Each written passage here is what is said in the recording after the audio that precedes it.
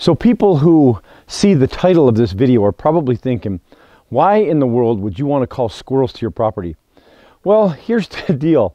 I was sitting in the living room window over here looking out, and I saw like 4 or 5 squirrels scurrying around here. And I thought to myself, you know, I don't do anything to bring them to the property. They just show up. So they're here anyways. And I don't have a huge problem with them in my garden. They will once in a while get in, and they like to chew on the strawberries and things like that. But for the most part, they kind of leave it alone. They do minor damage, but nothing major. But I thought, you know, I was sitting in there and I was looking out, and I was feeling kind of bad for them because, and yeah, I know they're rodents, right? And we like to keep mice and rats away from our property, but they just don't seem destructive. They're not like a, you know, they don't get under the house and whatnot, get in the ductwork and stuff like that. So they're not a major nuisance. But so I was feeling compassionate for them, kind of bottom line.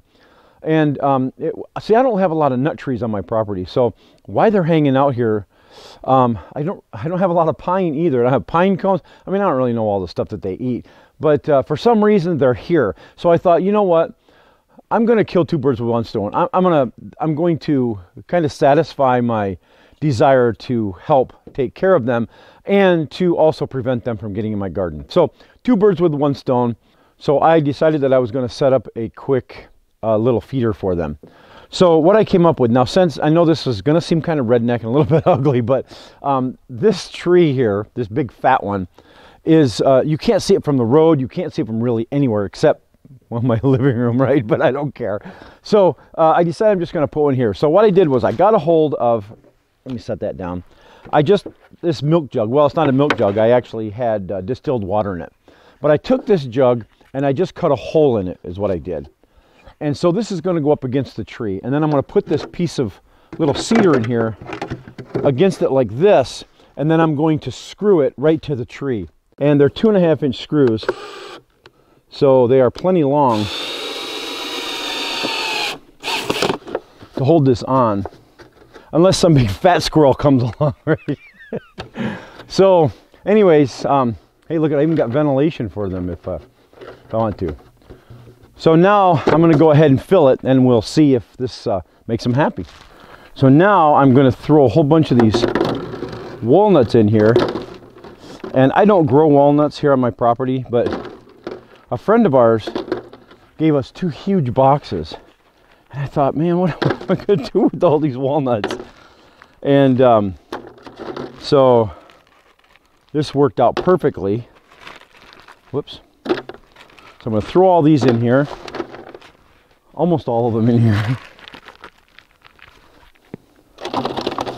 Look at that.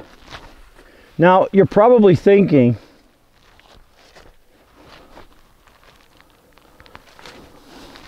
okay, doggone, I'm so stupid.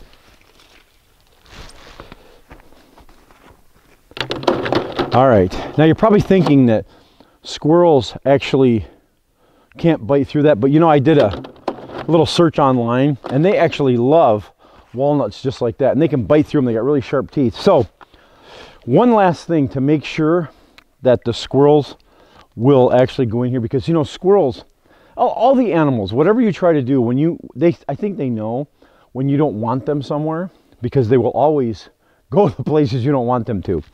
So let's do this. Whoops, I put an S instead of a Y on stay. Okay, there we go. I fixed it.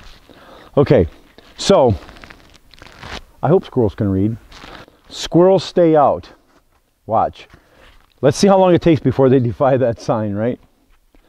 Okay, let's just watch and wait.